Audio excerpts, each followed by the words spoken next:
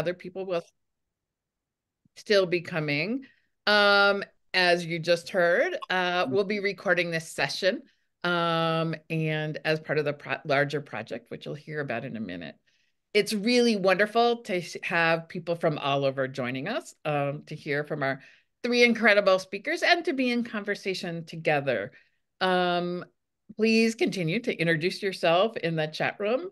I'm Linda Norris from the International Coalition of Sites of Conscience, and I want to give a shout out to my colleague Estefania, who's here handling all the behind the scenes things. So thank you, Estefania, for that. Um, when you're not speaking, it would be great if you would mute yourself just so we can make it easy for everyone. And we'll be recording this session.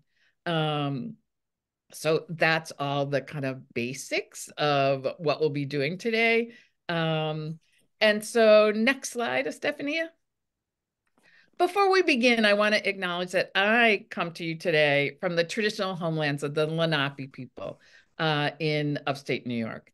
And to affirm that each of us, institutionally and personally, can and should make commitments to learn more about Indigenous communities, unsettle our own past learnings, and work towards a more just future.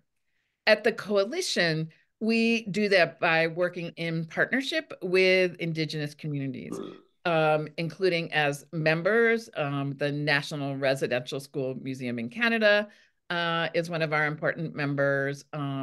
We work with projects where more mainstream sites begin to really work in partnership with tribal communities in how to reframe stories. We're working on a project in Arizona with the National Park Service right now.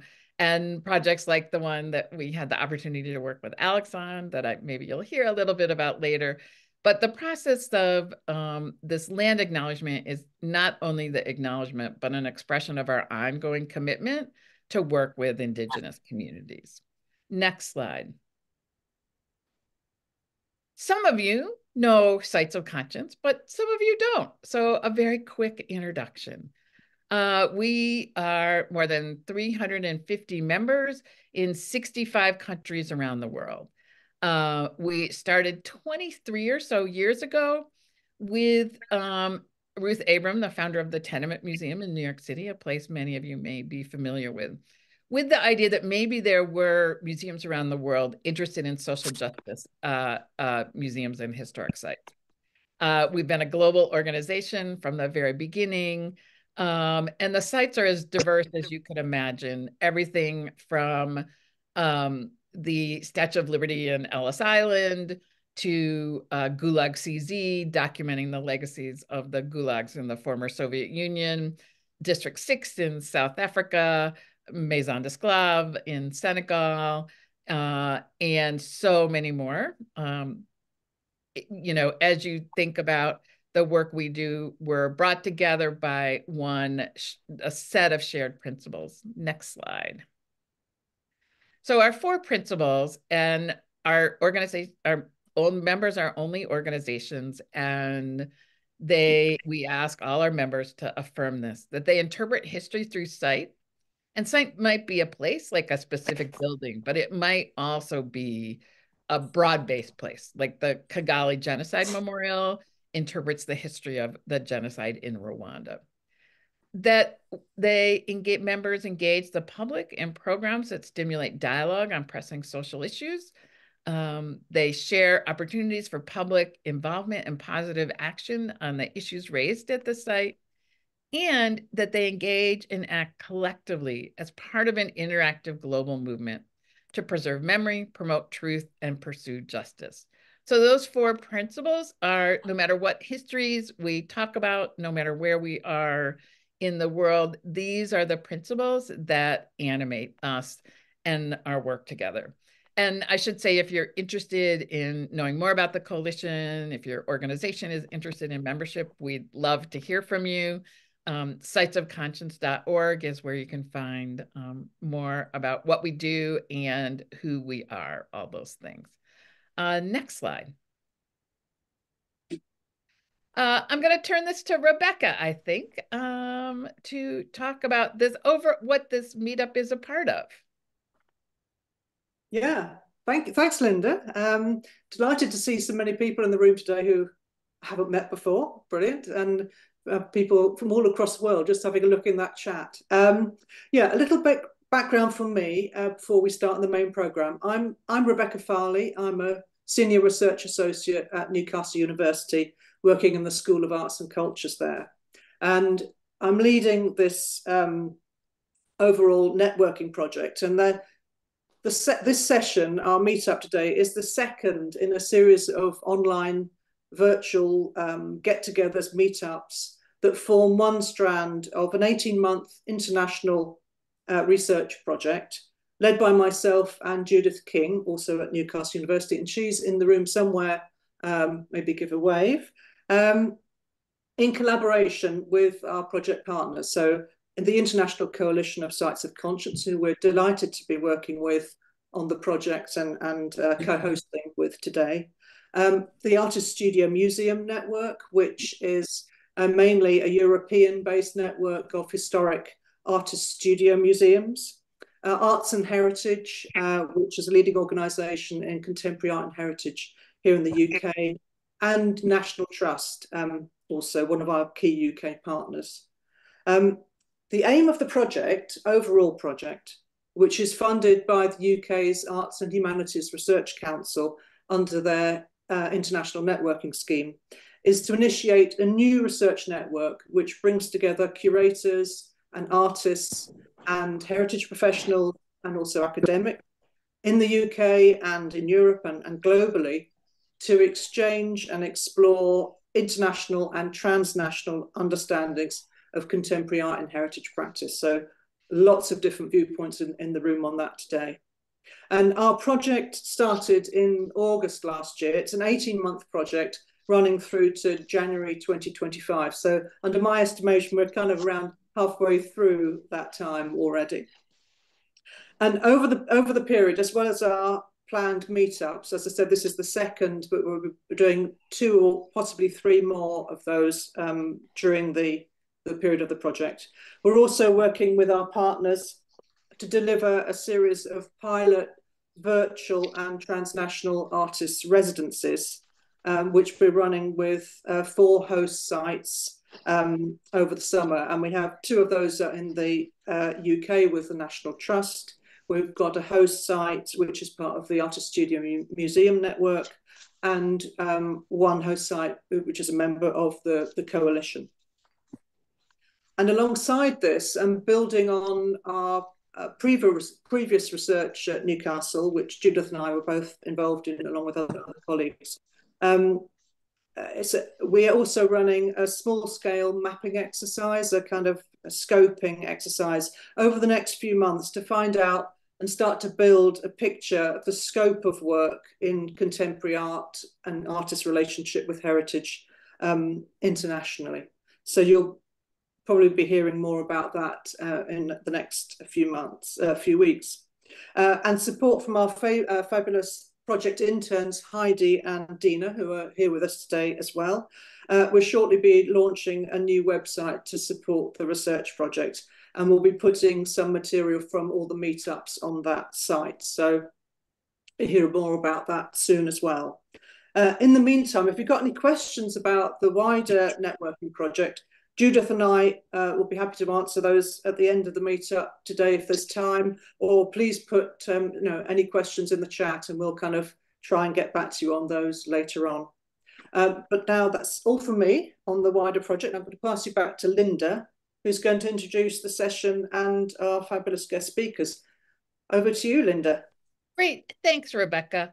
And we should say that this project with Rebecca and Judith is actually part of a larger partnership with Newcastle University, which is now, I think, 3 or so years old, in which we have done all kinds of different projects, including workshops for faculty. Newcastle supports, I think this coming in 2024, 25 interns at sites of conscience around the world, both virtually and in person, which has been kind of an amazing experience for host sites, but also for the interns themselves. And we continue to develop more ways to work together. So this is the tip of the Newcastle ICSC partnership iceberg. So to begin to think about co-creation, it's not a very big term, but it really has a lot of different meanings. And I suspect it means different things to each of you here today. Our goal isn't to find a single definition, but to explore how co-creation works and what it means in different contexts and communities around the world. It's so exciting to have so many different people from so many different places and time zones. Also, thanks to you, those of you who are up early or staying up late in order to be with us. But we really want to think about that. At ICSC, our work is deeply rooted in community. As you can probably tell from above, we're not a prescriptive network, but we're a network of shared values. And those values really come from community. Our work focuses more on how a process, any process, empowers, impacts, and sometimes heals communities rather than the production of an artistic product. I'm sorry for the word product for artists, but that's the one I ended up with. It also means that our members, in so many different ways, interrogate many different issues of power and intersectionality through the lenses of community and artists working together. Who's called an artist? Who gets to decide whose story is told? What happens when a personal or community story is extracted for art by artists? How can we build equitable relationships with artists and communities, particularly when identities and lived experiences might be very different? Those are all kinds of questions, and they really do revolve around these issues of power. Who gets to hold power? Who gets to hold power in what situation and when? And how can we learn from each other? So, to be clear, I'm a practitioner, not a theorist. There are all kinds of useful and thoughtful writing out there that explore co-creation in more theoretical concepts. We'll share a list after the webinar of readings and websites we find useful. And if you have suggestions too, please feel free to put them in the chat for us all to learn from. If you're an artist, organization, or just an interested person, I hope you'll use this time to interrogate your own practices, to understand from your own view what co-creation means to you, and how to ensure that, however you approach it, that you, under consideration always, are the many complexities that it brings and the many potential rewards. So here's how today will work. I'm not going to talk the whole time. Speakers aren't going to talk the whole time. I'll introduce our three speakers, who will each give a brief overview of their work. After that, I'll have a couple of questions for them, and you are probably going to have questions as well. Feel free to put questions in the chat at any time. We'll keep an eye on those and ask them as well, but we'll also have a time you can raise some questions. After that, we'll split you into 2 rounds of small group discussions, coming back each time to reflect on our shared conversation. Then we'll have a wrap up with thoughts from our speakers. So it is so wonderful to have our 3 speakers here today. Their work is very different. That's partly why we chose them to share their work with you. And I'll introduce all 3 at once, and then we'll dive in. So Sean Kelly oversaw all aspects of the visitor experience, including exhibits, events, visitor services, public programs, and marketing at Eastern State Penitentiary Historic Site in Philadelphia from 1995 to 2023. His groundbreaking work centered the voices and leadership of formerly and currently incarcerated individuals, including numerous art commissions. And he is, I guess, maybe he started yet. He's about to start. He's packing his house up. Is the new Vice President, Visitor Programs and Services at Golden Gate National Parks Conservancy, overseeing the Conservancy's exhibits, public programs, and visitor services throughout the Golden Gate National Recreation Area, including Alcatraz. Alex Ponca-Stock has the great privilege of being a painter and beadworker from the Grey Horse District of the Osage Nation. Her clan is the Ponca Washtaj, or Gentle Leaders. She's the third generation in her family to graduate from the Kansas City Art Institute and pursue the life of an artist. Her work is an investigation of community, culture, experience, and perception. She's dedicated her practice to elevating her Osage community and other Indigenous groups in partnership with the Osage Nation Foundation, the Osage Museum, Illuminative, Pipestem Law Firm, ICSC, the National Endowment for Arts, and many others. Asif Imtiaz Tanu is an architect, designer, organizer, and artist with a diverse experience of work. Since 2018, he's been working in the Rohingya context with different organizations in Cox's Bazar, the refugee camps. He designed child-friendly spaces, and after finishing work, he was a product design consultant for the Rohingya Culture Memory Center. He's been coordinator of art and photography workshops and an exhibition. And he started working with ICSC in 2021 and currently is working as project coordinator on the project Development of Community Arts Against Rohingya Genocide, implemented by Social Action of Voluntary Effort and supported by the Coalition, our global initiative for truth, justice, and reconciliation. So as you can see, three incredibly different people. And I will say I am running a little bit early. So Sean, I'm going to let you go first. Go ahead and share your screen. You caught me off guard. Yeah, give me 1 second here. I'm gonna pull this I'm up. sorry. I No, have a tendency to leave a lot of no, space and then run too fast. So that's no, that's great. Let's do it. I'm okay. gonna set my timer here. We're on strict time. Hi, I'm Sean Kelly. I'm currently acting as a consultant. My firm is called Museums Can Do More. But as Linda said, I'm transitioning into the Golden Gate National Parks Conservancy. And a lot of my work there will be on Alcatraz in partnership with the National Park Service. And I have to say that I've learned so much from the International Coalition of Sites of Conscience. They have been with me throughout my career and every important thing I've done. So it's a great honor to be here and also sharing this platform with two other extraordinary speakers. So thank you for the invitation, Linda. Um, I wanted to talk mostly just give some examples of the work. I worked at Eastern State Penitentiary for almost 30 years in Philadelphia. And during that time, I curated something like 120 art installations in this abandoned prison. And I'm going to come back to this at the end, but one of the questions that the team at Eastern State and I were always asking ourselves was, whose voice are we representing? Um, whose whose story are these things? And are those people in the room with us as we tell the stories?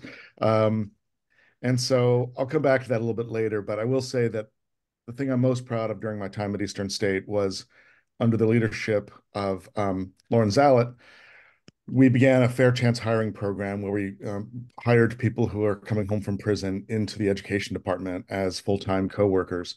And I'll come back to this at the end, but I'm enormously proud of it. It's not something we talked about a lot because the dynamics and the power structure get really weird when you start telling visitors that their educator may or may not have been formally incarcerated. And so we'll come back to this in a minute. But originally we called it the Returning Citizen Tour Guide Project. So the early art program, when I started at Eastern State, there was already an art program that was moving forward, and there were 13 art installations the year that I started. I was the first Eastern State employee, but two curators, Todd Gillens and Julie Courtney, had raised money and put together an art program sort of separately from the plan to open the site. One of them was by Virgil Marty, and that's not him on the left, that's actually Oscar Wilde. Virgil recognized that Oscar Wilde was held in a prison modeled after Eastern State Penitentiary 100 years earlier to the year in 1895. And so Virgil, well, I'll get back to that in a minute. Virgil created a memorial for Oscar Wilde. That's Reading Jail on the right. It's to say these two buildings are similar is almost an understatement. So Virgil created a memorial for Oscar Wilde. In the hallway, he put silk lilies because Well, Oscar I Wilde. think there's the mandatory stuff, which is more about demographics, and it's like there's already a questionnaire for that, but then there's Can I also, I ask guess, somebody to mute the themselves? looking. Oh, Thanks. Sorry, Sean. okay. I thought that was a question for me. Oscar Wilde famously was photographed holding lilies. I'm realizing I'm running behind here. So Virgil made wallpaper for Oscar Wilde Oscar Wilde had a famous quote about wallpaper, that either this wallpaper goes or I do.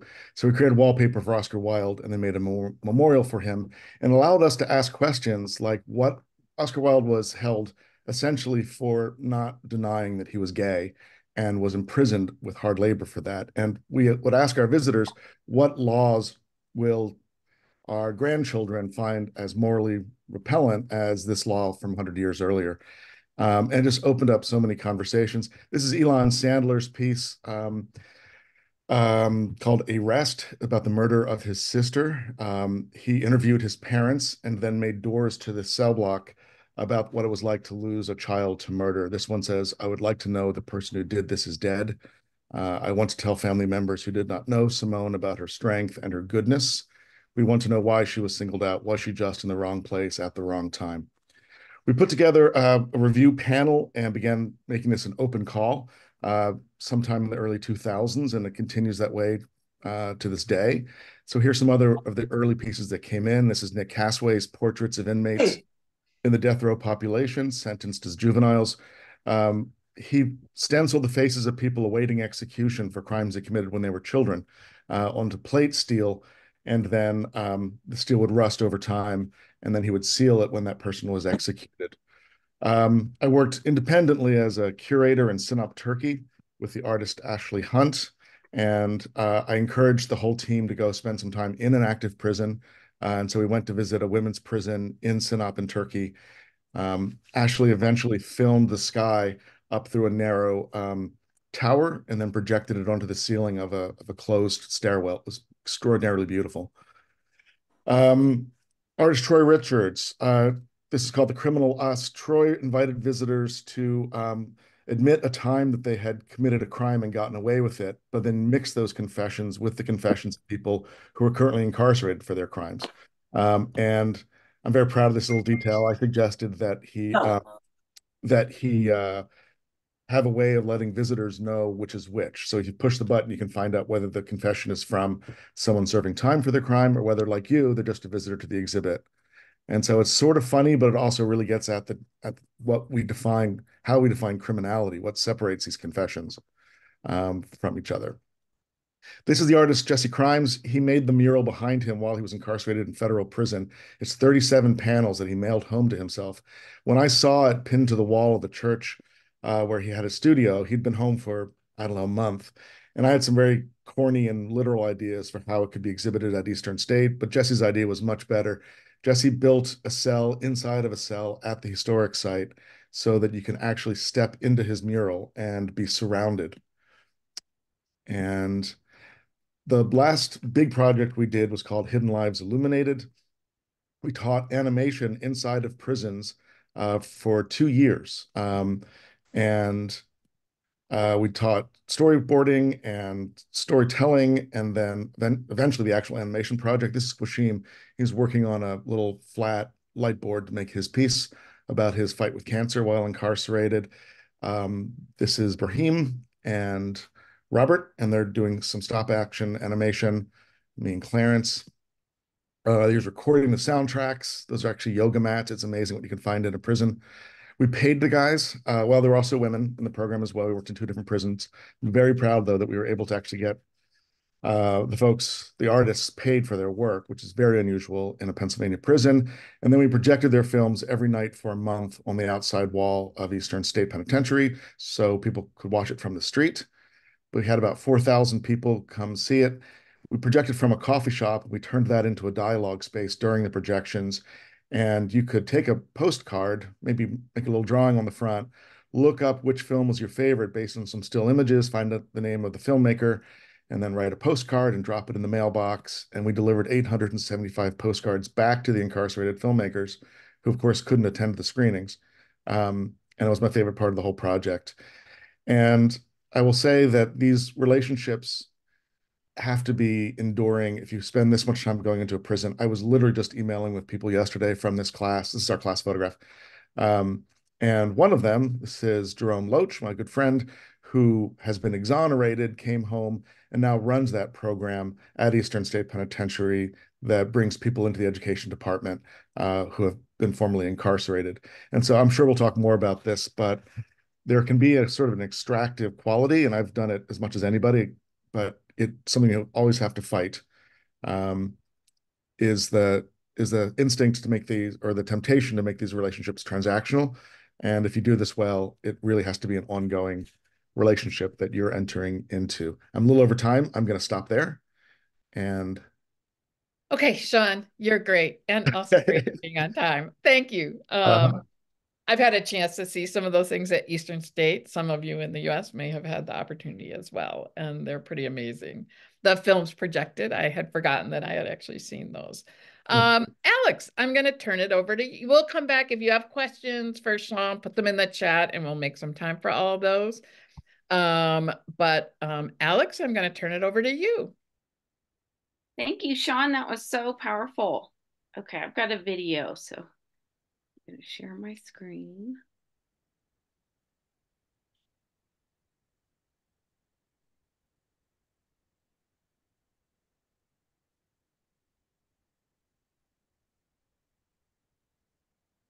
Hawaii. My name is Alex Ponca Stock. I'm a multimedia artist. I make paintings, utilitarian objects, sculptural devices, digital collage, adornment, performance art, and poetry. I am from the Gray Horse District of the Osage Nation, a sovereign Indian nation located in North America, and I'm very grateful to be with you all.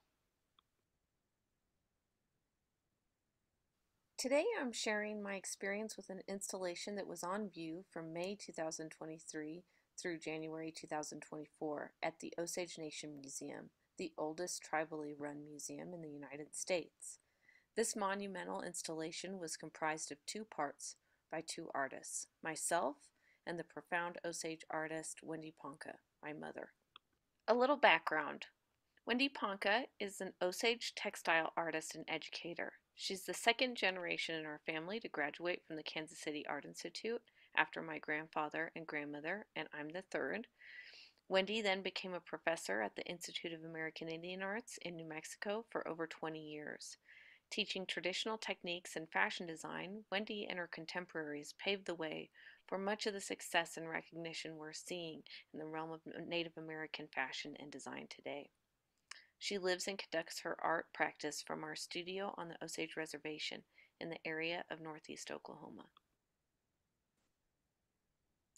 The 2023-24 collaborative work at the Osage Nation Museum was initiated by Wendy's installation piece titled The Seven Bends in the River of Life. The piece's central focus is a very old Osage symbol of the same title. The symbol represents the pathways, ups and downs, challenges and joys of a full, well-lived life. The installation was pure white silk, which expressed itself into the room like a waterfall from the ceiling. Flowing onto a black platform, the symbol, the seven bends, moved into the viewer's space, a dynamic visual designed for contemplation, further encouraged by the accompanying black church pews on either side of the platform. The light in the room was highly manipulated, and the sound of water immersed the experience in even further meditative ambiance and encouragement. Midway through the life of the installation, my work titled Renaissancing the Osage was unveiled alongside my mentor and mother's. The works, measuring around 7 meters wide by 3 meters tall, are oil paintings in the tradition of altar works and triptychs of the European Renaissance era of painting. While the seven bends focus on minimalist color and design, the paintings introduced in the installation contained saturated color depicting modern Osage models from the Gray Horse community, set in compositions and scenes referencing the work of European masters. The ornate tapestries and moldings typical of traditional Renaissance painting gave way to Osage motifs of ribbon work and our cosmological origins in the marriage of the sky and earth people. The figures present in the paintings are an Elompa, or the firstborn son, a Madonna, and an elder. This representation of powerful points in a person's life echoed sentiments of the Seven Bends. The dialogue between the works highlights the sacred cycles and eras in a person's experience on this earth. While my work intends to exalt the glory, grace, and beauty of contemporary Osages within Western paradigms, Wendy's work shows the compassion and generosity of allowing space for whatever a person is or is feeling and experiencing. Exultant, yes, but also in grief or fear or hardship. All these things, the good and bad, are part of a full life lived, each element parts of the seven bends we must traverse. This concept is poignant in the life of an individual as well as a people or a community, something which was especially important during the exhibition, as our tribe has been rehashing an extreme and traumatic era in our history through the release of the motion picture Killers of the Flower Moon, which was produced and shot on our reservation. Wendy expressed the hope, which I second, that the space was a reprieve or healing experience for people to express, address, and integrate the trauma being showcased on the world stage. And the response from our community has been humbling.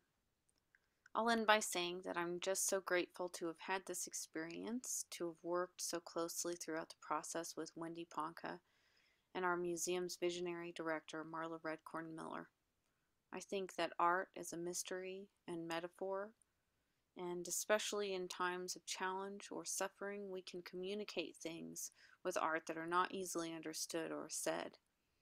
And we are best, and our work is best in the service of others. Wei Wana, thank you so much for your time and attention and all your work in the realm of art. Okay, so that's the video. See if I can get out of here. And I think I'm pretty close to time, so. You've got a couple more minutes if you've got. Do I? Sure, yeah. Well, I think I just, you know, when I got to going on this presentation, it just really made me start to think about generational aspects of communal art. And I think that in the Western sphere of fine art, often those generational relationships are not as respected. There's kind of a rugged individualism. And in my community, there are so many examples of that generational practice. And so that's definitely been my experience. And I wanted to really highlight that my family and my community has made those pathways for me, and we support those things. So I'm just really grateful for that. And I think that there's a real important point there to nurture, especially in communities that experience mass violence, or, you know, those connections can be cut off, and I think then are especially important to nurture. So yeah. Yeah. That's a really important point, Alex, about those kind of family and community together. So thank you. And as always, if you have questions for Alex, sorry, I set my timer. If you have questions for Alex, feel free to put them in the chat. And Tanu, now over to you. Thank you, Linda.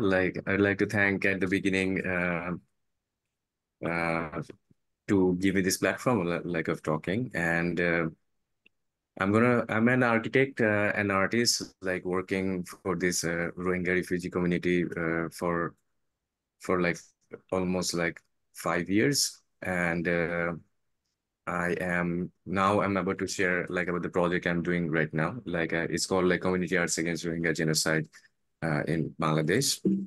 And as you see, the project aims for it's a participatory method of different creative methods to chronicle the memory and the experiences of genocide basically endured by the Rohingya community. And the goal is to document and disseminate the truth about the genocide to feed the justice seeking process while it's galvanizing the community in pursuing their future aspirations as well. So in this sensitive process of work, like as it is like a research-based participatory method like of work, so we segmented it in like 6 steps, major steps. Training of the art facilitators. So we have like a team of Bangladeshi art facilitators and also Rohingya counterpart. So training of the art facilitator is the key. And then skill mapping through creative potential. Like, so you have to find out the right people and the storytellers, as it is a storytelling project, you are collecting the truth, collective voice, and then engage them in the truth-telling process, basically participating and facilitate them to explore their arts, their culture, and the stories behind the genocide, the oppression, like the experience throughout a longer timeline. And then the capacity building of the artisans, like if it is necessary, we do necessary workshops to improvise techniques and methods of like work so that they can produce the goods, and hands-on workshop finally to produce the outcomes like that they give. And final stage is documentation and dissemination. And as it is a like a participatory method and way of approaches, like the first key here is to like building the trust. Like, so we did trust building exercises, like, and also we called it personalizing the space to connect all the stakeholders like in different levels, and to create an ownership of the like participants there. And as the individual artists, as we have like art facilitators in our team, like and the projects have been led by them. And individual artist-led project is through this like shapes, like mapping the community, then like creating a safe space and trust building, and then sharing the stories. It's a modular process of work, so you can implement it like with any particular group of people. And then finally, collaboration with the storytellers and artists, and to express themselves through arts and crafts. So few of the projects I'm going to share here, because we have like a lot of like things to share, but like as the starting of the project, like we started with the pre-genocide stories, because when you're working with genocide and like sensitive stories, you cannot like push a human being just into talking about their like sufferings and traumas. So what we did at the beginning, we started working with their festivities and what are the celebrations they have. This is the embroidery work. It has been done by the people. And it's mostly women. There is an important factor as well, as the Rohingya community is like really conservative. So we have to like separate male and female participation separate at the beginning. And then In Search of Fruits is similar kind of project, like where you're gonna see the reflection of their like cultural like aspects, the festivities, like what they do like in the regular life, as it is like an agricultural based like experience they had before. And then this is one of the important project we have done, like it's called Fire, Fear, Frustration. Like fire is portraying the brutality and the violence like of the genocide. Then fear is going to talk about the memories of the horrific journey when they escape, like and they cross the border and cross the river and come towards and seek help in Bangladesh. And frustration is we call like the camp life. It's quite a big canvas. It's 10 feet 9 inch by 7 feet 2 inch, and the genocide day is portraying like what happened to them. And then the fear is basically the cross border journey. As I told you, the first session is a camp life here. And then this project is called like Phases of Genocide, like where like 10 male participants and 10 female participants like collectively draw the experience. And it's a like a kind of timeline we're seeing, because like some of the people were like back in 2017, then then the stories came back from like 80s or 90s, so you can find it in the details on all these paintings. And these are also like very big size canvas, and this one is done by 10 female participants, like the similar way they participated.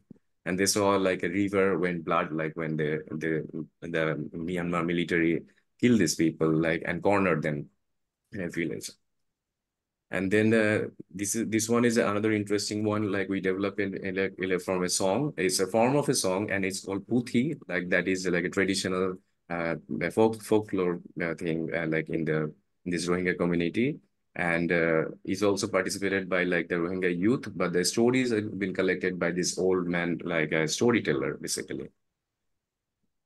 And you can see the systematic operation, like they have, like when they wanted to get married, even like they have to bribe this community, or if they wanted to give a pond, or they're taking their domestic animals to somewhere, they have to like give charge to these people. Uh, and then this one is called like Reflection of Resilience, and it's done by like the women group, like in Camp 2 East. And this is like portraying like what happened while they're like they have this genocide moment. And this one is a reflection of resilience. This is actually the future aspiration, what they want in their life. Like so they drew their like dreams, like they want universities, they want like schools, they want like playground. As they basically they want like the dignified repatriation. They want to go back.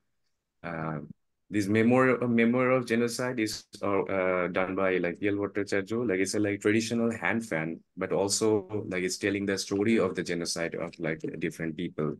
Uh, and this is portraying also their cultural heritage, like what is lost there. So both male and female participants like stitch these like beautiful works. And this one is also like about their poster. We call it poster of rights. It's a like printmaking process where they're claiming their like future the rights basically like over here.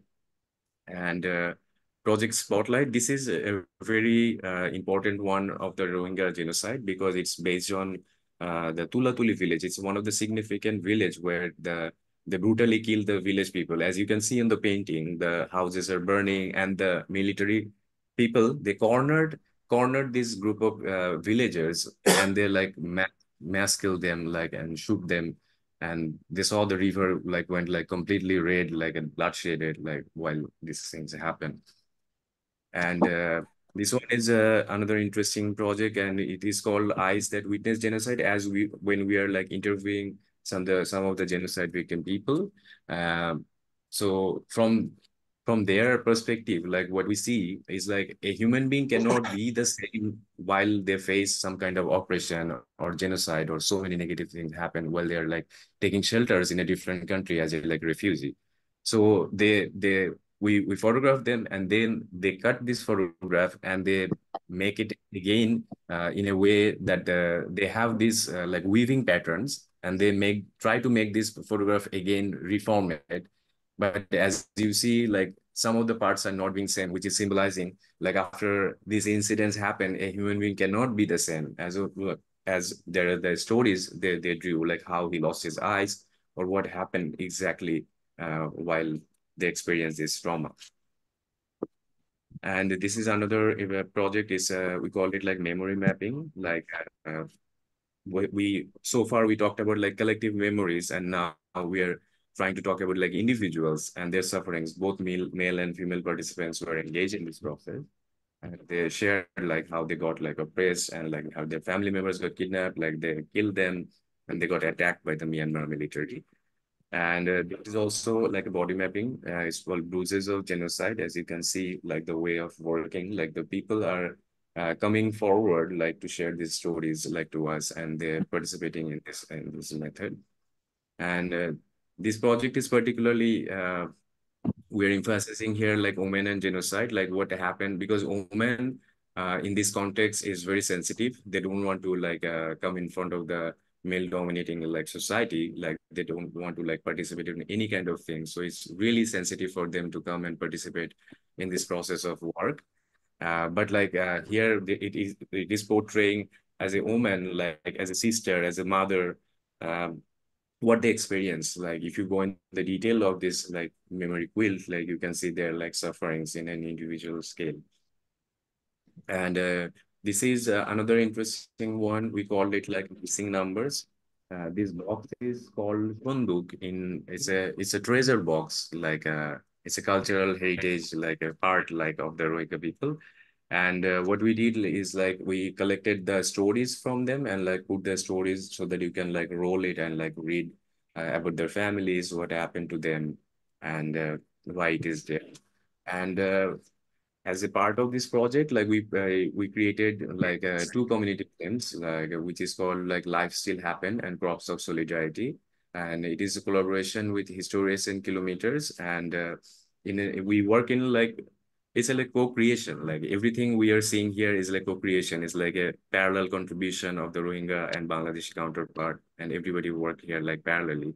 As you can see in different like pictures, we are shooting them, like trying to show them in the government like offices, and so that we are working in the fields. So these two films we produce through this timeline of the project. I can share the links as well, like so that you can see it like later on. And as a part of like the most important part of like of our project is like to disseminate it like in the camp level, like so that like people are connected and people knows what happened to them. As a matter of fact, like as they're living inside of the camp, like most of the people started like forgetting what they experienced before, but like it's not a matter of fact like that, like they should forget this information. So when we disseminate this, like there was a like that creates a dialogue like in between the community and with us, like, and they started like sharing more stories. The people are coming more forward and like they're like basically ice breaking with us and like sharing more and informations. And through this process, they knew that like this is gonna help their justice seeking process, so they feel forward to contribute in this process. Also, another important fact here, we have to notice that like Rohingya culture is not really a culture where you can see a lot of diverse art form. As most of the people, they praise 5 times, and but still they participated in this beautiful creation of works just because we this is a collective voice, and when a voice is like collective, it is so powerful, so that it can be spread and it can be impacted in different levels of work. And finally, we are doing an exhibition. It's an ongoing one. We are doing it in a Liberation War Museum. So from this project, like what we're trying to do is to like create an impact, create an awareness amongst the country and globally.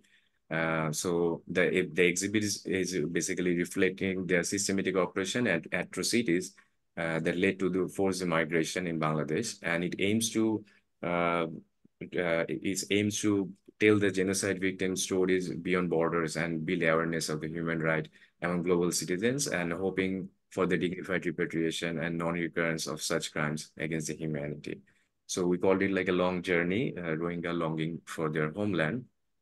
And we are disseminating it like it has a like thematic segments of like work, like as you will start from the cultural heritage part and the systematic oppression you're gonna see, and then it will go intensely into the work of like the trauma and the experiences that they have already with them.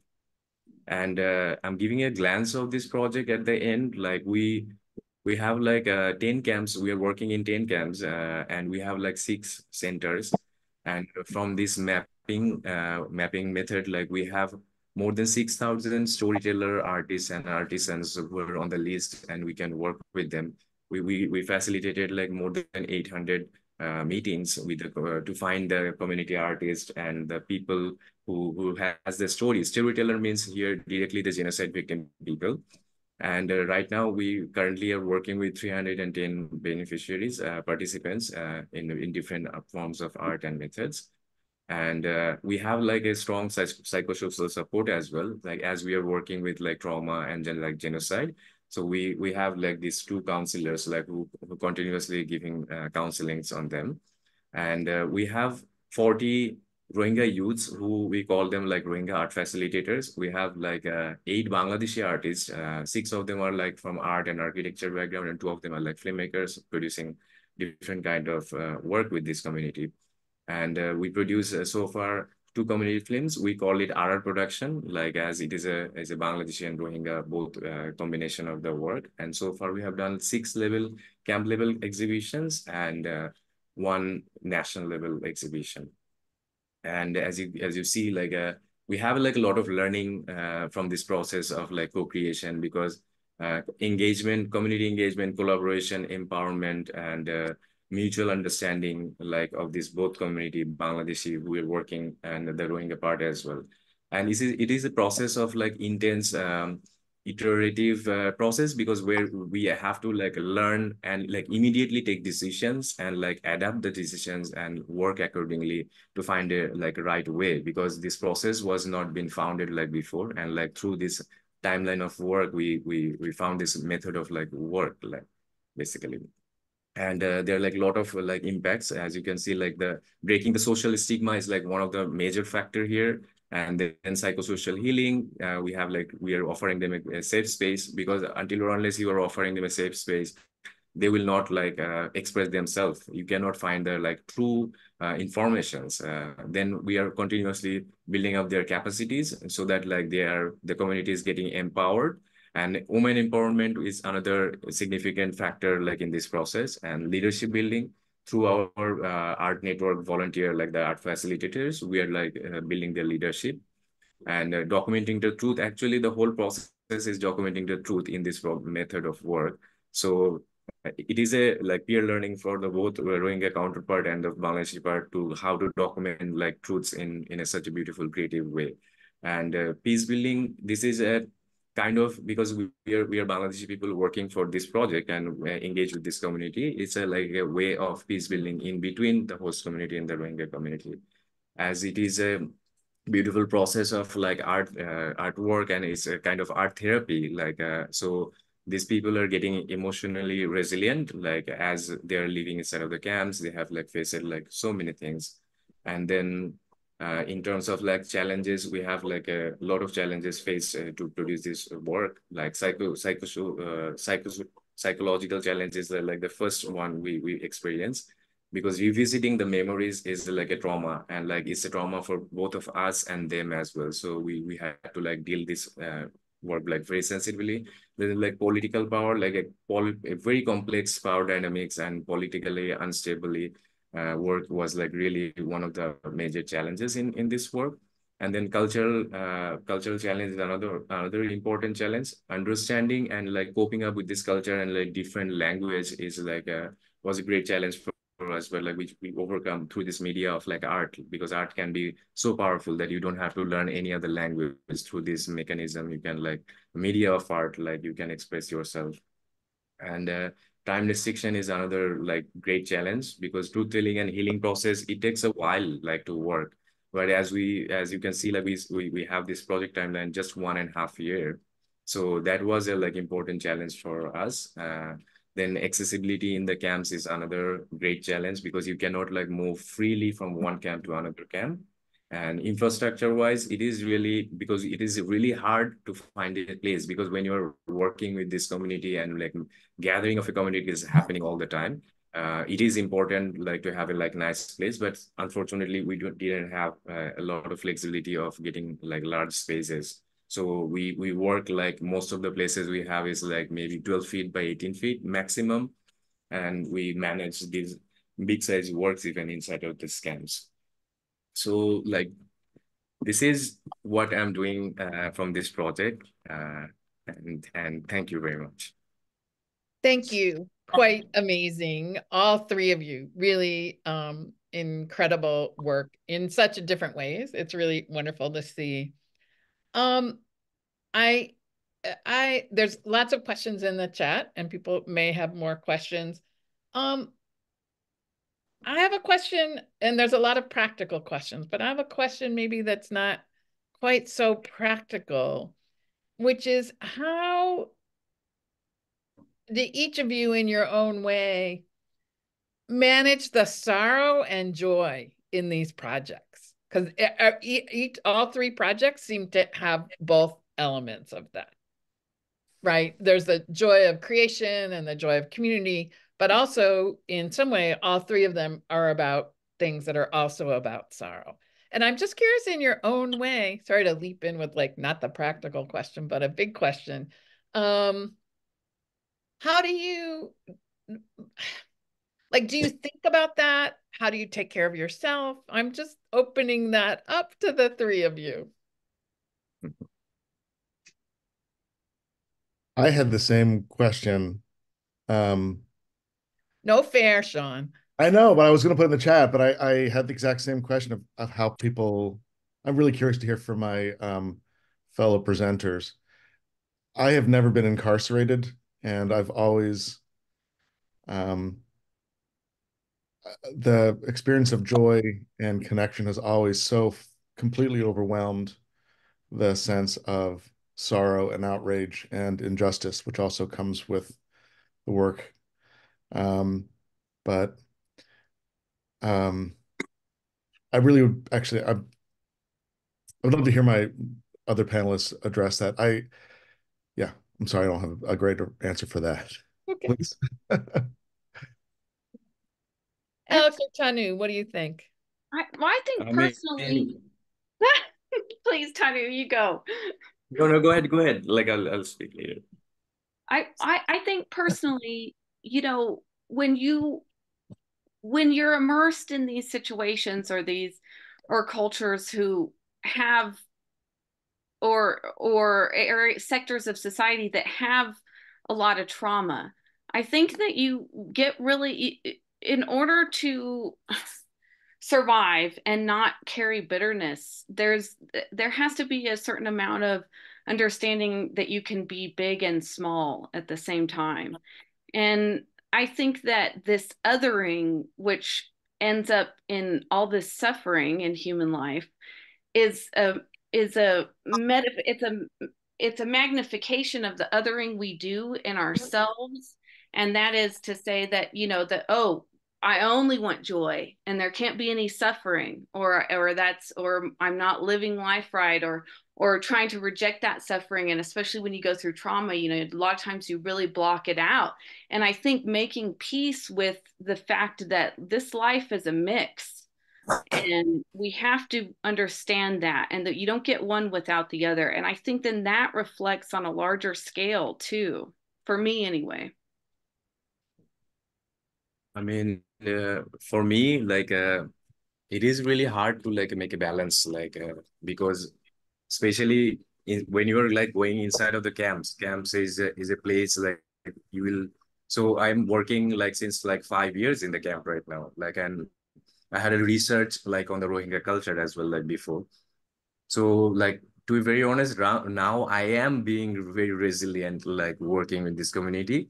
And also like I have developed my own mechanism, like how I'm going to preserve myself a little bit, as well as like take care of my colleagues, because it is impacting everybody. And it is so intense that except for getting like merged with this community, you won't get the, like the success. You won't get the like results like that you are desiring for.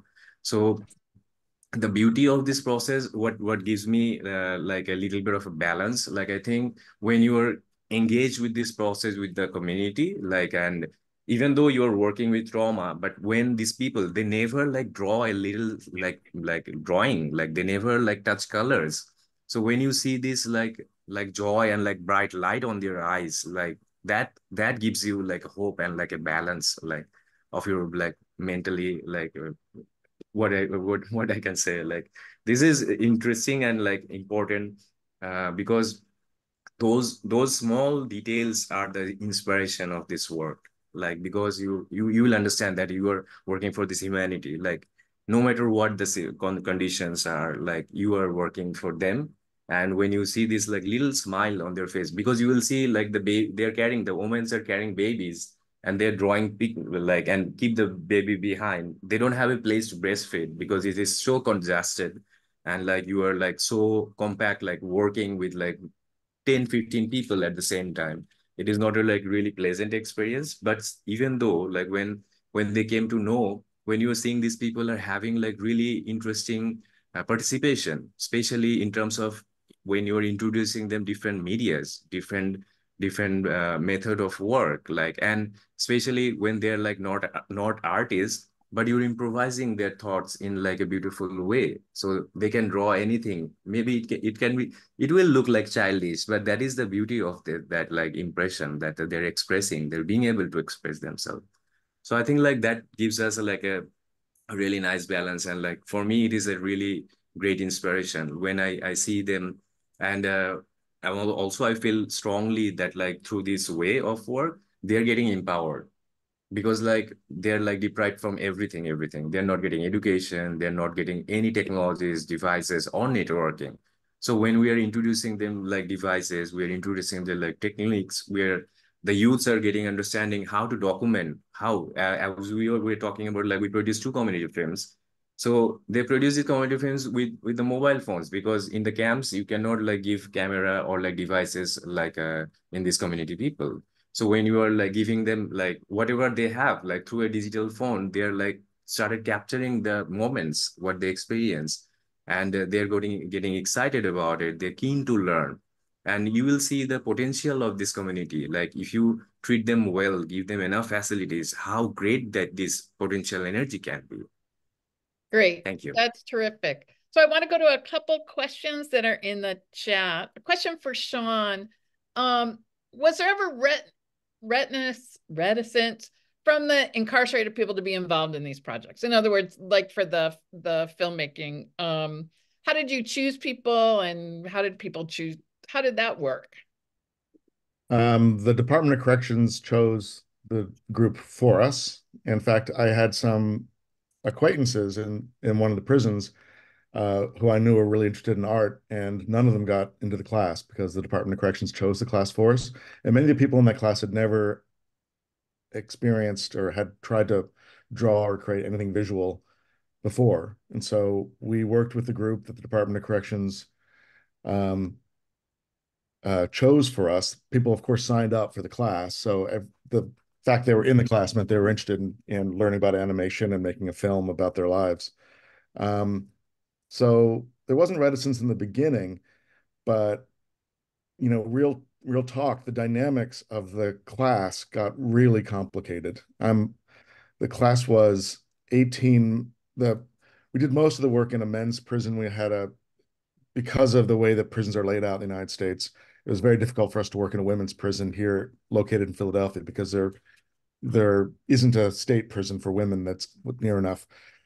So it was very complicated. We ended up working in a county prison for women, and it changed the whole nature of the women's project because people in county prisons cycle in and out so quickly that we couldn't. None of the women in the project could finish a film because they were never in that facility long enough to finish a film. So that's a story unto itself. But among the men, there were 18 men of color and 2 white men. And I'm a white guy. I never know how to talk about this stuff, so I'm just talking about it. If I'm not using my words carefully enough, by all means, tell me in the chat if you think I should be phrasing things differently. But just real talk, the dynamics of that. And then I had told the Department of Corrections that we would only make films about routines. And honestly, I was saying that in part because I didn't want to go down the road of people in the program wanting to make films about their grievances against the Department of Corrections, which you might imagine were plentiful and seemed quite valid to me in many cases, but I also knew the Department of Corrections would never allow it. And so I told the DOC that we would write films about routines, and immediately the guys in the class were like, why would we want to write about routines? That's like the last thing on earth that we want to talk about. Actually, that's not true. 3 or 4 of the guys actually did in the end. But people wanted to write about their families, they wanted to write about their experiences. And that led to a whole process of the Department of Corrections censoring the work. And I was not in a position to fight. I just wasn't in a position to I had zero leverage with the Department of Corrections. It was like, this is what you have. Either you work around our limitations about what the guys can write about, or you can pull the plug on the project. Those are the choices. And so we had some really honest conversations about that with the group. And Christina May, who goes by Starfire, was our storytelling coach and really saved the project and came in and said, guys, you can't write the exact story that you want to write, but you can write a story that's beautiful and meaningful. And she started talking about metaphor. And a lot of the guys wrote really specific films about what they wanted to talk about, but they wrote it through metaphor and through example rather than literally, this is how I feel about my specific grievance against the Department of Corrections and against my trial judge or those kind of stories, which are just never going to fly. But it was very tense. About 6 months into the project, I really wasn't sure we would come out the other side of it. And Starfire really got us focused on how you can tell these stories, even within this environment that controls literally what you can say.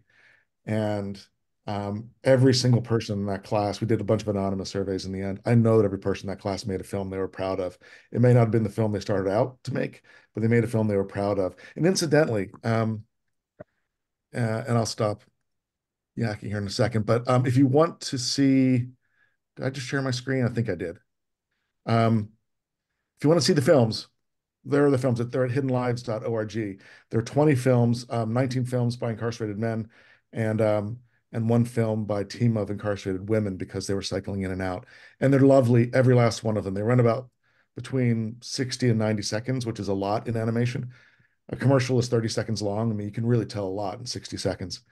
And they were, every one of them is poignant and lovely and beautiful. And I was just so proud to see them projected. We had a 35,000 lumen projector, something you would use at a rock concert, to project it onto that wall. Someone asked in the chat how it's paid for.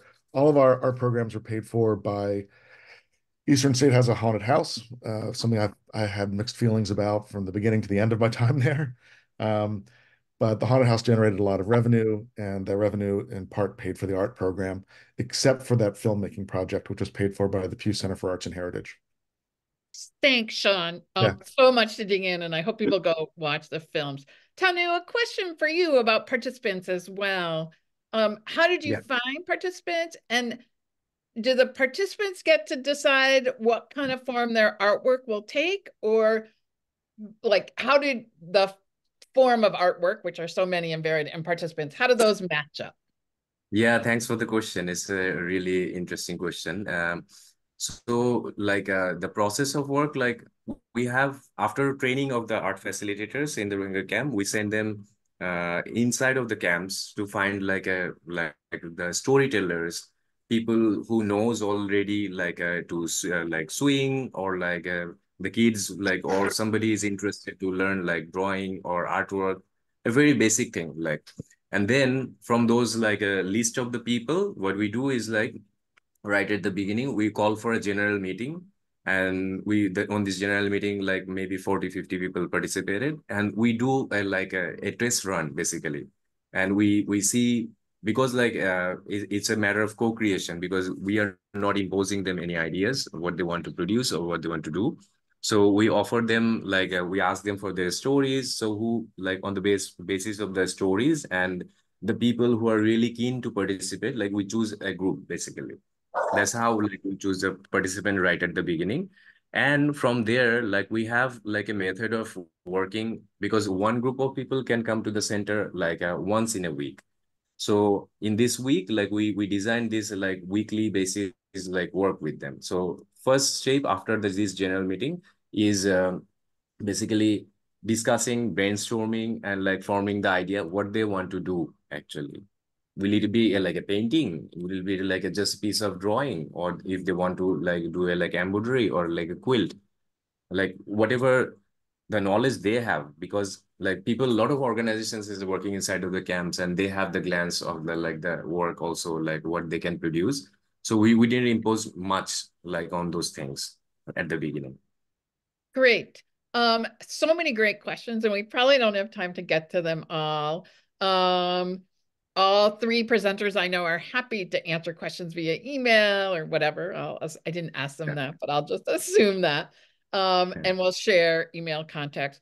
But for now, what we're going to do is actually break you all into groups, and the presenters will join you as well. And what we're going to do, we're going to give you a couple prompt questions to think about. But then we're going to ask you in your group to also add some of your group thoughts onto a Padlet. And if you, I just sent it to Sean directly and not to anyone else. Let me try that again. Click on this link I just put in the chat. It opens up to something called a Padlet. I don't know whether any of you have used them before, but basically you can, by just clicking on the lower right-hand corner, there's a little plus sign. It pops up, and anyone can type and share their thoughts. You can see I just did one. Super easy to use. So what we're going to do, you're going to be in breakout rooms for about 10 minutes while you're thinking about these questions, and also, I hope, introducing yourself to each other. Feel free to put some thoughts in on the Padlet, and then we'll come back and reflect upon them as a big group. Make sense to everyone? Well, I can't see any of you, so if it doesn't make sense, let me know. Or if you're having problems accessing the Padlet, let me know. Everybody okay? All right, Estefania, can you put folks into groups? Sure can. Okay, I'm going to be sending you all off. Everybody knows how to go to a group yet? Yes, I'm assuming. You'll get an invitation, accept it, and you'll be in a room with people.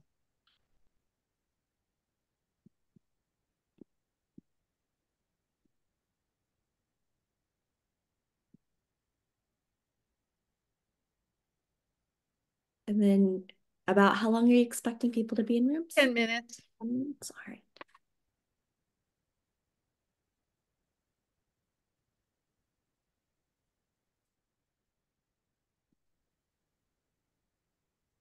Sorry, everyone. Stephanie, can I make a request? Can I go to the other group because 2 people in our organization are already on that group. Oh. Thank you. Which group are you in? So that was 2. In group 2? All right, let me move you on out. Thank you. I'm so sorry. Thank you for letting us know. What to judge. Okay. Thank you. All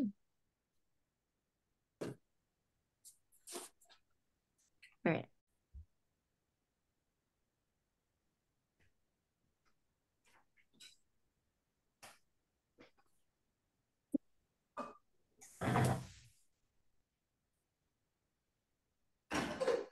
Okay. Stephanie, is everybody back? Yeah, we have everyone. Okay. I see you all were slightly reluctant Padlet users. So I'd love to reflect a little bit on what you talked about in your groups. Anybody want to share what their group talked about? Just kind of unmute yourself or go ahead. I'll go first, Linda. Thanks, Judith. We did find ourselves knowing, 3 of us knew each other because we were grouped together randomly, but we were so interested to hear about Melissa and the work that she was doing in Alaska.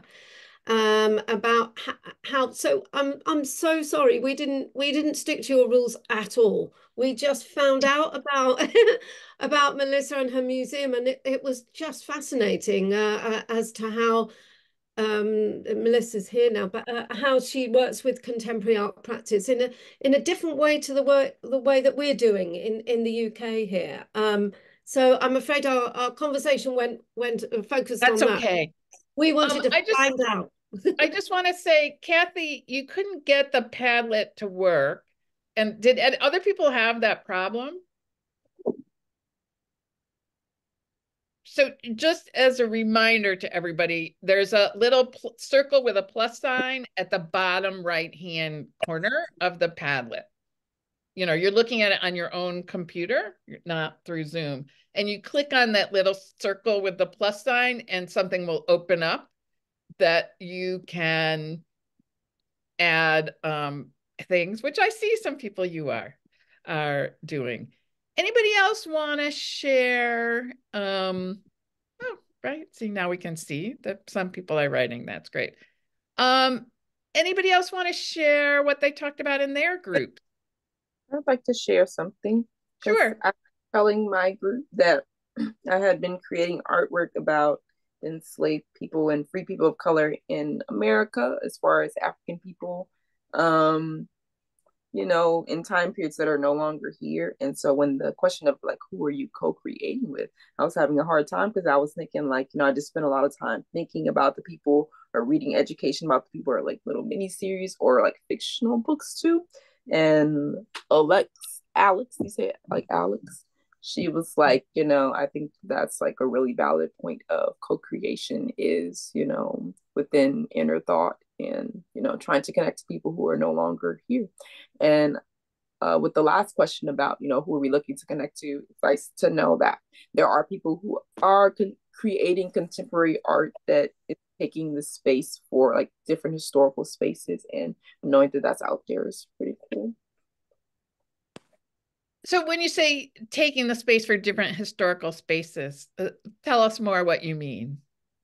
Yeah, like to know that contemporary art has a space within historical spaces. I feel like historical spaces, there's so much about preserving what was there, but the whole idea of why we're talking about history now is there's been things that we were not taught, or different perspectives that, you know, we're trying to figure out. So when I'm working in historical houses and people come and they're looking for the same opulence that, you know, was there before, if we're changing the focus and we're talking about people who had been enslaved or humanized in this space, like it's really important to have contemporary thought in the same spaces, or you're going to have, you know, some of the same issues. Great, thanks. Anybody else want to share what they talked about in their room before I have more questions for all of you? Any other thoughts?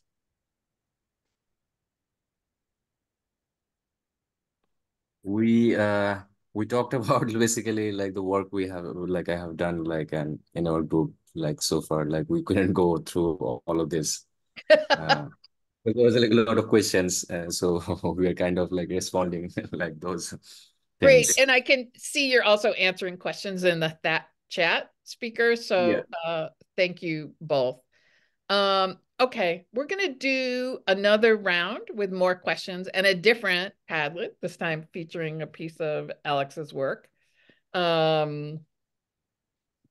And so we'll send you back again to think about, you know, these questions. Why does co-created work matter to artists, to organizations, to communities? Like, why should we be doing this work?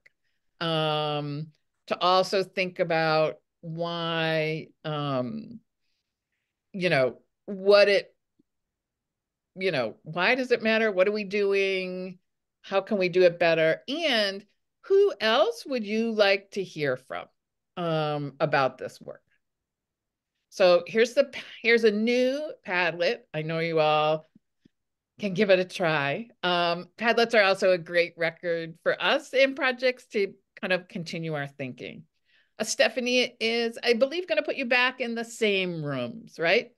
Because now you know each other, and now you have 10 minutes. Again, feel free to go back to other questions, but this, we hope, is just a time for you all to have some good conversations together. Okay, off to your rooms. Sending you off right now.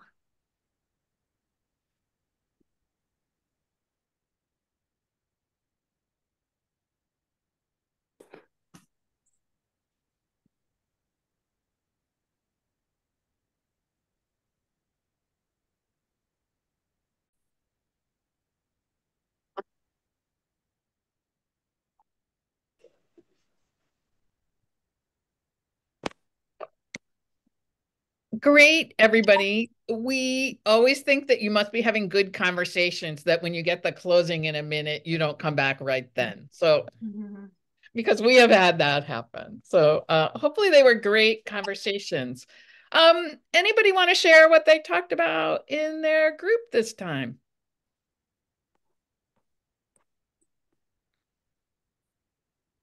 Feel free to just unmute. I nominate Judith to talk about our group. Oh, I was going to say, Melissa, I was going to say something about our group as well. How we actually took something that Jemima, you were saying just before. I think you were talking about that, about the idea of co-creation and co-creation with the past. And I thought that was a really interesting. So it's not about necessarily co-creation with other people in the present and working with, but looking back at, yeah, you were saying about. So it might be a historical collection of objects, but thinking through that in a contemporary way. I thought that was really interesting. Just that I like that whole phrase about co-creation with the past seems to very much fit the way that kind of contemporary art and heritage has started to work in our kind of UK context, working with people like organisations like our National Trust who look after landscapes, but also lots of historic collections and historic country houses and things. And there's been a lot of work here in the UK around that. It seems to be that's now kind of quite a normal practice about bringing contemporary artists into those spaces and responding to them. And then the question that we didn't get to in our group, but I wanted to open up, is about what difference that then makes to the visitors to those places, that those visitors are looking at that kind of history and heritage through a contemporary lens, a new take on that. So that's a question for all of you, who particularly I see a number of you who work with sites that actually have visitors. We have artists and other people here. But what difference do you think contemporary art installations in these historic contexts make to visitors? I can talk about that a little bit. And sure, Melissa. The Sitka, Alaska has 600,000 people pouring off of cruise ships in the summer now. And they come to this tiny little museum that was built in the turn of the last century. And they adore looking at the artists in residence. And as a matter of fact, we get spontaneous donations from people who are just so fascinated by watching an Alaska Native person do an Alaska Native crafts or artisanship, that they just send money because they think it's so wonderful. So that speaks to this, I think, very specifically, that people really love seeing that, even though it's not necessarily contemporary art in the sense of modernism. Still contemporary. Somebody else had a thought on that. I was about to report just on a conversation that Marla and I and other people in our group were having, and I was saying, coming from a traditional historic site that does have, it's a traditional historic site, I always found that the tools of an historic site imply that the past is done and that it's over. Our understanding of the past is not changing, and that the tools are, you make a sign and hire a graphic designer and put a spotlight hitting the sign, and everything just looks like the past is done. Literally the objects are under glass, and that history is over. Our understanding is not going to continue to evolve. Someone's already figured it out for you. Here's the message you need to take from it. And we and historic sites use that to our advantage a lot to try to craft whatever the narrative is. But I find the visitors very rarely question who wrote that sign. And we all know it was just someone on a Tuesday afternoon wrote that sign, and then now it's on the wall. But I think visitors don't often even think about how we know what we know, whose voice is represented by that. And artists are often able to cut through that. And rather than the institutional voice of God saying, this cell block was built in 1836 and a floor plan by Don Haviland, then an artist comes in and says, here's what I experienced when living in a space like that. Or here's the reflection of my parents on the murder of their daughter, and it just slices through with so much more ability to see ourselves in that story, see the story as ongoing, seeing that these patterns continue today, that we're part of it. And Marla, I don't want to put you on the spot, but you had some really interesting reflections on how your site has fallen outside of that traditional, not to imply that your site is even a traditional historic site. Of course, the culture and of the Osage is still very much here, but I don't want to put you on the spot, Marla. I'd ask you. No, I can just say what I said was, as Alex had mentioned, because it is the oldest tribal museum, and it's been around since 1938, and it was founded under our leadership, our last hereditary Chief Fred Lookout, and also our tribal council. The desire was there to use the museum as a way to preserve the things that we had left, but also to articulate our history and our own story. And I think that, Alex had mentioned also the sort of generations of artists. And there are, many families belong to that. And my father was a painter. And I think that, they talk about the importance of co-creating. And so we have these group shows where there will be like one theme in it. And a lot of times one of the wonderful things that happens out of that is that you see these through lines of our ancestral values that come through, whether it is, move forward, don't look back, the respect for the order of things, or these different things that you'll see, the respect for the drum. And this show, we had voices from the drum. And then you'll see the different diversity of stories and the diversity of experiences of what that means to individual Osages. And so the other thing that we do in our museum is, we have these group shows are intergenerational. We have these established artists, an NEA Heritage Fellow with a 15-year-old student. So we have these things that do show different generations, do show the different ways in which people will grapple with different ideas. And I think that one of the other things too that I think is important in terms of our museum at its best, we don't always do this, but we try to, it's an important space because of the history being around for almost 100 years, to be able to articulate our story and use not this, omnipresent old-fashioned voice of, you said that people don't question who it is, but if we facilitate these exhibitions by going out to the community and talking to our head committeemen, the cooks, and all of the different people that shape and are important in our cultural roles, and we get information from them and what they want to see, and the job of the curators to facilitate that message. And so we can, as a governmental agency as well for our nation, is use the voice of we, and that can be very powerful to talk about resilience, to talk about the things that have happened in our past, and talk about how we're going to survive into the future. So those are kind of the things that I was talking about in the room.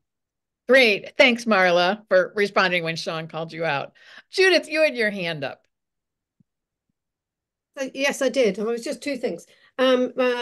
Visitors, just about visitors. I mean, actually, quite a lot of people who are coming to see heritage and museums get quite upset about placing contemporary art in these revered sort of places of history.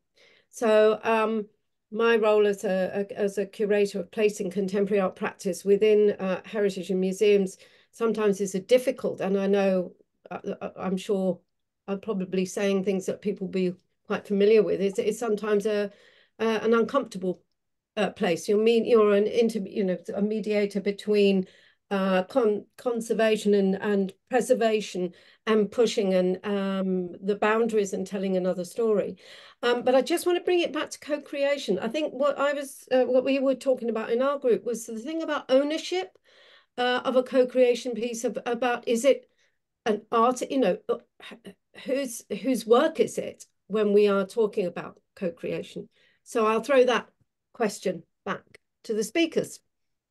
And I'm going to say we are almost at the end, and I know some people have had to leave already, and I appreciate those of you who have stuck with us. Jemima, can you make your point really quickly for me? So my name is Jemima, y'all. Just correcting. I know it's hard. Oh, I'm sorry. Thank you. Jemima.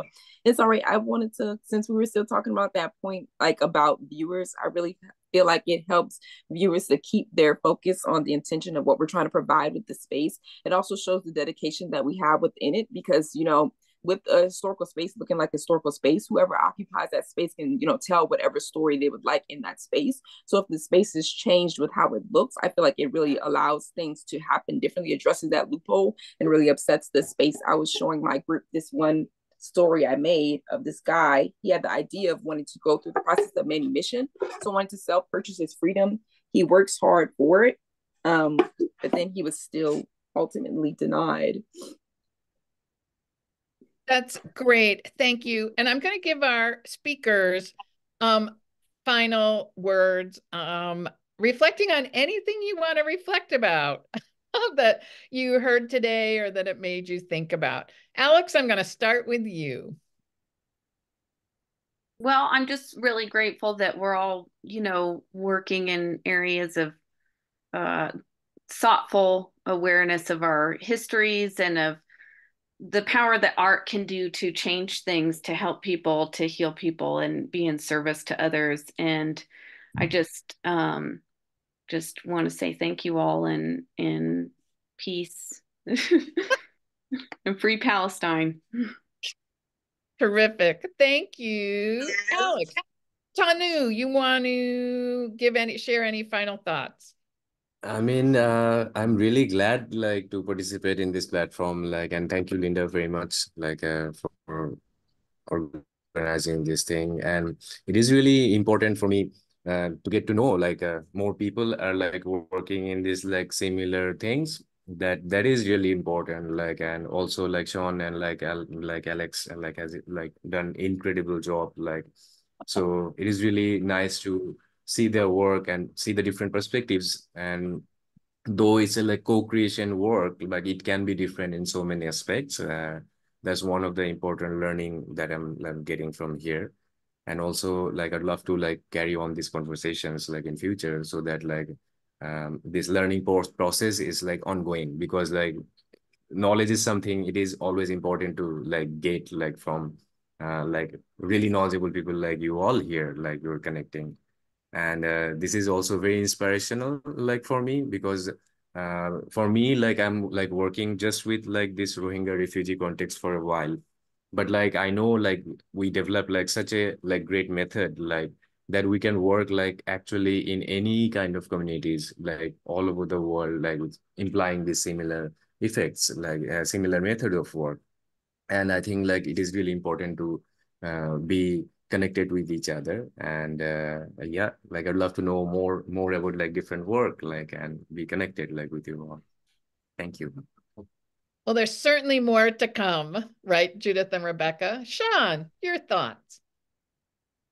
It's just such a great honor and just a joy to be in community with all of you from around the world this morning. Thank you, and especially to be among my co-panelists doing such extraordinary work. I think that we often think of artists as being somehow different than the rest of us, but I think we've seen a lot of examples today that more people have that the creative process unlocks storytelling in all sorts of ways and doesn't have to be a traditional person who identifies themselves as an artist, but could be all sorts of folks who have poetry and beauty and reflection um, and just extraordinary observations that they can express to the world, even if they don't consider themselves an artist. So, and thank you all for joining us this morning, and especially to the International Coalition of Sites of Conscience, my old friends, doing such extraordinary work. It's one of the great joys of coalition work is bringing people together. That's really what we do, is bring people together to think about what we do. And so this was wonderful. We are real quick going to put up, we do a little survey at the end of any kind of webinar we do, and we're going to put that up, but we'll also probably email it to you as well. But you can do from a QR code. This is how you can find me. I can connect you with anybody else. And as well, how you can find us on X, Instagram, and Facebook if you're interested in learning more about what we do. And we'll certainly be in touch with all of you about the next gatherings of these conversations, the next meetup, the call for artist residencies. I know a number of you are artists, so you may be particularly interested. We'll make sure you get that. And again, thank you all so much for joining. Have a good day, evening, morning, whatever it is, all of you. Thanks a lot. Thank you. You too. Thanks, Linda. Fabulous. Thank you. Thank you.